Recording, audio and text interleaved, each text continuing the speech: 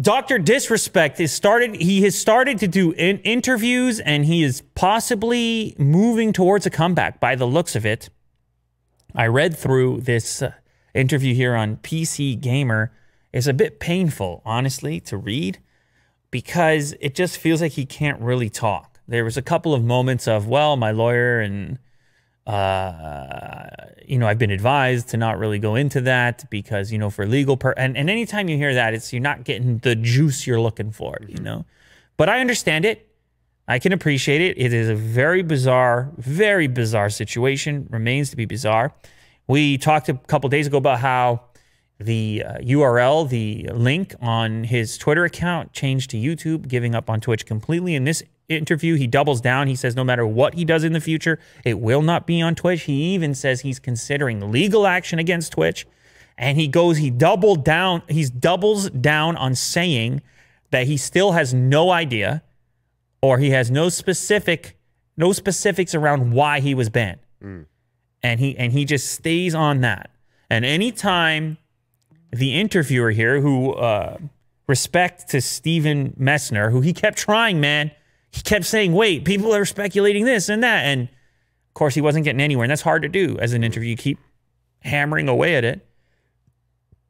But the main takeaway here is that he wants to come back. I catched a feeling in this interview. He really wants to come back. And he doesn't appear to be interested, based on the responses in this interview, he does not appear to be interested in any kind of exclusive deal with a particular platform. Sounds like he wants to be a free agent for a bit and just post wherever the opportunity is at that moment. And so that could be YouTube, that could be elsewhere. In fact, he also references the fact that he's really interested in things other than streaming, to take the character to other places. You can speculate what that means. I don't know. Is that wrestling? Is that movies? Is that media elsewhere? TV, Netflix? I don't really know. Of course, the market for his services in those other areas likely will depend on how severe the accusations against him are, or the whatever ends up coming out in relationship to the ban. It would be hard to bet big money on him right now without knowing the reason for his ban in the first place. Right.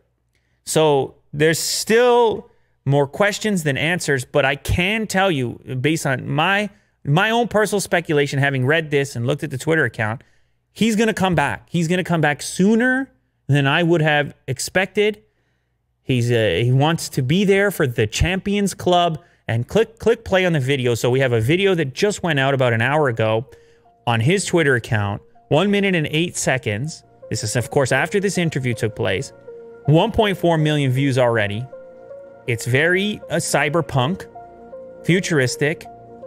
There are some lyrics about not knowing what to do, about not knowing where to go, or how to proceed. It's out of my hand. That's the lyric. It's out of my hands. So, but I'm still in control. I'm still in control. Where do you think he's coming back? YouTube gaming? Facebook gaming?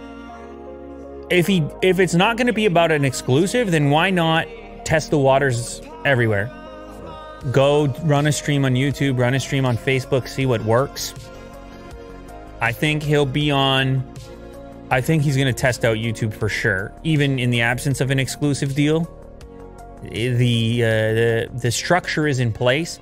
Ninja has proven it, as well as other YouTube gamers, people on YouTube gaming. I think we're going to see him there sooner than later. That video would indicate. But he sounds really excited in this interview, even though he's not willing to talk about what happened. I should say, by the way, that famous streaming reporter that talks about game streaming news... continues to indicate or insinuate that something severely bad took place here. Even with all this comeback tour stuff going on, he continues to suggest that the whole thing is dark and grim. So I'm just going to leave that there. I'm just going to put that there. It's still a lot of unknown.